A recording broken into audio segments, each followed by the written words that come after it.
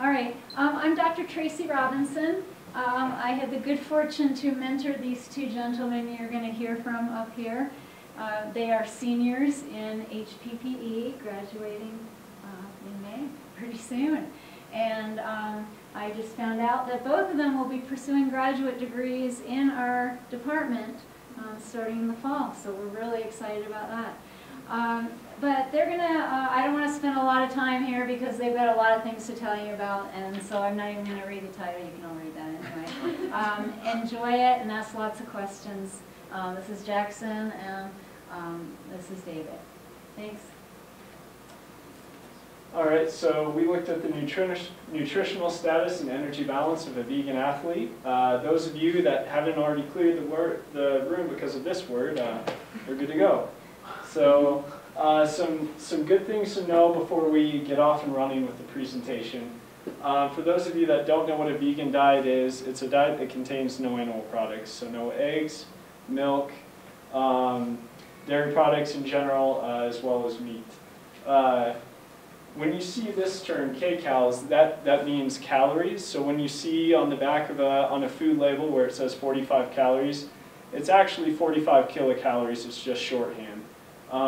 We'll refer to them as calories just to kind of keep things even keel. Macronutrients and micronutrients. Macronutrients are your fats, your carbohydrates, your proteins, the things in our diet that contain calories and the things that get the most attention. Micronutrients, on the other hand, are your vitamins and minerals, iron, magnesium, potassium, vitamin A, C, E, and so on and so forth. So what we did look at was energy balance. Energy balance is the balance between the intake of the amount of calories that you eat through food, as well as a balance against the output of your calories through work. Now, your calorie burn is made up of three things. We refer to it as your total daily energy expenditure. The first thing is TEF, that stands for thermic effective food. So when you eat your food and you digest it and assimilate it into your body, 10% of the calories that you eat are used to do that. That is added with the thermic effective activity. This is the most popular one that we all know about. Going out for a jog or run, sitting up, standing down, moving around. And then we add that with the RMR, which stands for resting metabolic rate. This is the amount of calories that you burn if you were to sit around and not move all day. It's the amount that you need to stay alive. So when we talk about energy balance, that's what that means. And this was a 3-day investigation, which means all calorie and nutrient intake was tracked for 3 days. And every activity that I could think of was tracked for 3 days. So we tracked total calorie intake and nutrient intake through the USDA Super Tracker and My Food Record, which is an independent website. And we tracked my activity and calorie burn through the Compendium of Physical Activities, both cited in references. All right, so we did our 3-day food analysis on Jackson Espeset. He's approximately 5'10", weighs 145 pounds. He has a 3.32% body fat, and he is a member of the cross-country and track teams here at Adams State. At the time of this case study, he was running about 60 miles a week, and his goals as far as nutrition were to maintain his 3 to 4% body fat, optimize his performance, and to maintain strength. So why did we do this? Why did we choose this kind of unique case to look over and investigate for 3 days? The first and probably most obvious point is that vegan and plant-based diets are rare, and they're particularly rare in collegiate athletes. So that was kind of the first point of reference that we looked at. Also, high-level endurance athletes often suffer from a calorie deficit. On any given day now, I burn 4,500 to 5,500 calories. That's a lot to take in. And so eating fruits and vegetables and whole grains, they aren't very calorie dense. So it's a little harder for me to get my calories. I have to be a little more conscious about it, and that is the reason that this isn't a prevalent diet among many endurance athletes. So some common questions. is it possible for a vegan diet to sufficiently fuel a collegiate athlete? That's one thing we wanted to address and look at. And then also, what about protein? It's kind of the elephant in the room. A package is 27% more likely to be picked up at the grocery store if it has the word protein on it. And so that's something culturally that we wanted to address and see how true it was. And one thing to keep in mind is during this case study, I was new to the vegan diet. I think done it for 2 to 3 months, and so that's something to keep in mind and something we wanted to take a look at. All right, so here's day 1 of our 3-day food analysis. As you can see, it's been broken up into calories consumed and calories burned. Up top, you see during the course of a day, Jackson consumed 2,917 kilocalories, and he burned 3,448, which puts him in a calorie deficit of 531 calories. So calorie deficit, if that's maintained, Jackson would be losing weight.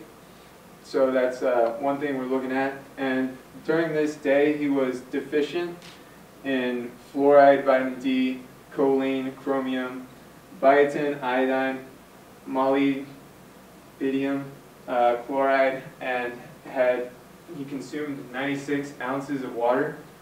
And over here you can see his breakdown of the food groups. We have 175% of his total daily value of whole grains were consumed, 320% of his daily value of vegetables, 160% of his daily value of whole fruits, of course no dairy, and 142% of his daily value of proteins. And this next slide is a look at what one day of food looked like for Jackson. And we have highlighted up top, we have the sublingual B12 complex. So that's supplement he's taking for vitamin B12, since you can't gain B12 off a vegan diet. Also down here we have other supplements. The ferrous sulfate is iron, and the emergency packet, vitamin C to help better absorb the ferrous sulfate. And also we have large carrot highlighted over there.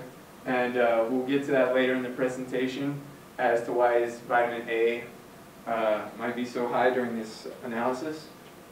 Yeah, we don't want to spend too much time on those details, but they're important to highlight so that we can understand later maybe why my vitamin A content was so high. So looking at day 2, I consumed 3,462 kilocalories, whereas I burned 3,959 kilocalories. I again had about a similar calorie deficit of around 500. I was deficient in the same smattering of nutrients with the addition of sodium. That's something not a lot of people are deficient in, but it's something that I have a problem with when I'm not eating processed foods. So we'll address that later as well. As you can see, the food group breakdown, I again was not deficient in anything. And as far as the protein myth, you can see that I got 308% of my daily value of protein. So, and on this next slide, you can see that a lot of that might have come from the Brazil nuts, cashews, peanut butter, sunflower seeds, so on and so forth. All right, day 3. This day was his largest deficit. As you can see, 1,098 kilocalorie deficit, meaning he burned about 1,100 calories more than he consumed. So it's not exactly what you want if he's looking to maintain his body composition. And again, you'll see he's deficient in about the same micronutrients. This time with the addition of fat, he didn't reach his 100% daily value of fat, only reached 64%. And then over here again, you see he has met all his food group daily values requirements. And we'll take a look at the consumption. Again, his supplements are highlighted, as well as the sweet potato, again for vitamin A reasons, which we'll get to. All right, so now to the fun stuff, looking at those 3 days overall. We have the micronutrients that I did not meet my daily values in. These are averages over the 3 days. So first we have sodium. As we addressed that earlier, I did not get enough sodium one of those days. The simple solution to this is just to add a little bit more sea salt. Maybe when I'm making guacamole or anything of that sort. It's not really too big of an issue, but it is super important for proper muscle function, and I lose a lot of sodium due to sweat, especially on 2+ hour runs. So it's something I need to pay attention to and I've addressed recently. Vitamin D, I only got 27% of my daily value. This is kind of a funny nutrient. It's been argued whether this should be a hormone or a vitamin due to the fact that when our skin is exposed to sunlight, our skin, there's a chemical reaction that goes on that helps to generate vitamin D within our bodies. Therefore, we don't need 100% of it through our diets. It may just help the process along. These nutrients down here, fluoride, choline, chromium, biotin, iodine, molybdenum, and chloride, as you can see, there's kind of various, ranging from 48% of my daily value down to 0%. I didn't get these according to my plate super tracker.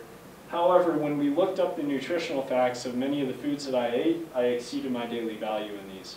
So anytime that you're dealing with technology or any kind of system that you're punching numbers into, you're probably going to run into some problems, and that's what happened with these guys down here.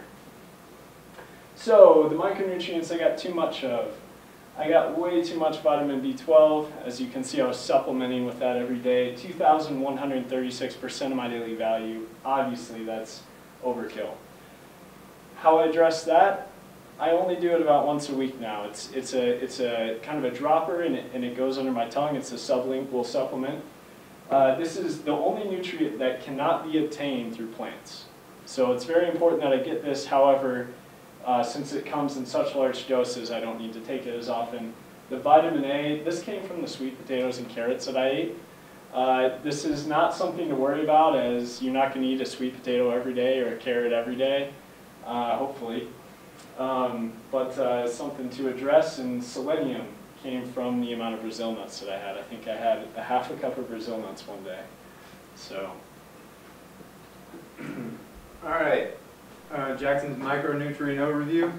So for the 3 days, he averaged 709 kilocalorie deficit, which means he was burning more than he was consuming.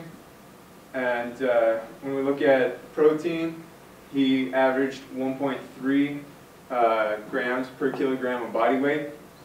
And for he should want to be around 1.6 to 2 grams per kilogram body weight. Especially as an endurance athlete, Jackson would want to be more toward the higher range, near that 2, just to repair his muscle breakdown. And also looking at carbohydrates, Jackson averaged 1.6 grams per kilogram body weight, and he wants to be around 6 to 10. And again, for endurance athletes, since he uses most carbs for his to fuel his running, he's going to want to be toward the higher end of that.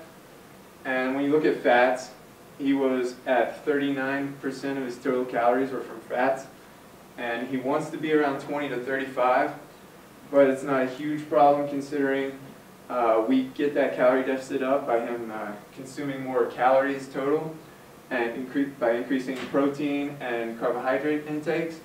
That percent of fats is going to go down, so hopefully within that range. And also, good thing to think about when considering his fat intake is he consumes no saturated fats, so all the healthy fats. All right, from then to now.